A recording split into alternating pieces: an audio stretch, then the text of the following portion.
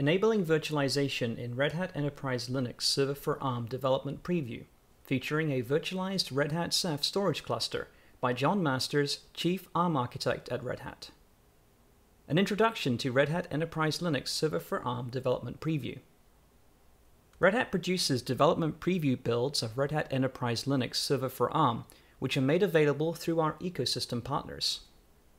Red Hat Enterprise Linux Server for ARM targets all server-based system architecture SBSA-compliant industry-standard 64-bit ARM servers.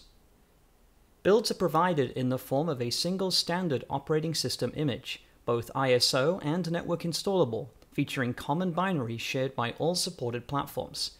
There is one common kernel, just like other architectures. Our goal is to always provide a consistent end-user experience. What you can do on ARM servers running RHEL is both familiar and consistent with your established experience from using RHEL on other architectures. A proof-of-concept demonstration of Red Hat Enterprise Linux virtualization technology running on 64-bit ARM architecture. The virtual platform used in the following demonstration is defined by Red Hat in collaboration with the ARM Linux community.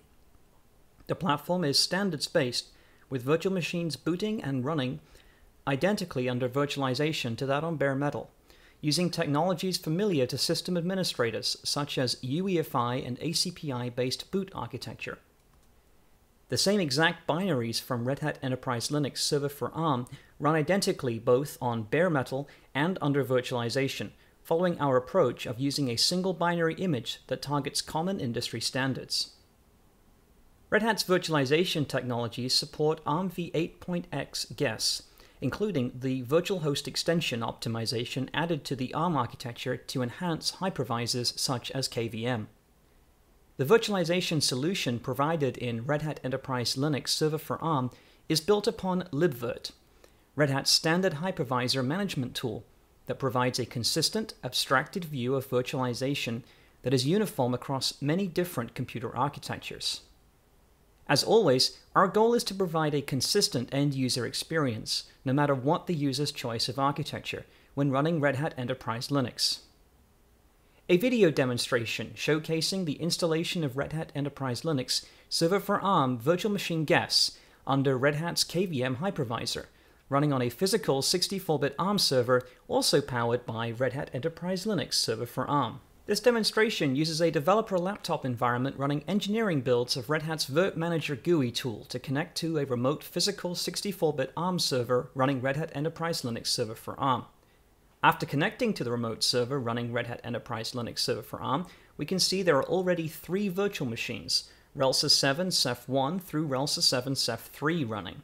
These form a Ceph cluster that provides storage for the rest of our environment, including our new virtual machine. Creating a new virtual machine is an entirely graphical process. In this case, we will choose to perform a PXE network installation using Red Hat's Kickstart technology. All other options will remain as default, including the 64-bit ARM architecture, known as AArch64. The operating system type selected is Red Hat Enterprise Linux 7. Our test virtual machine will be configured with 2 GB of RAM and 2 virtual CPUs. We will configure the storage for our virtual machine to use a network-based file system hosted on the VM disks volume. This allows for live migration of the virtual machine to be performed later, as demonstrated in another video. We set the name of the virtual machine to RHEL 7 Test 2 and select to configure the virtual machine prior to installation. This option is solely to provide you with a glimpse of the machine configuration. It is not necessary to change any of the default settings. The virtual machine boots using AAVMF, also known as UEFI firmware, for virtual machines, similarly to contemporary virtual machines on other architectures. It is possible to configure any aspects of the virtual machine that need to be customized, such as the hardware installed, the network MAC address, and so on.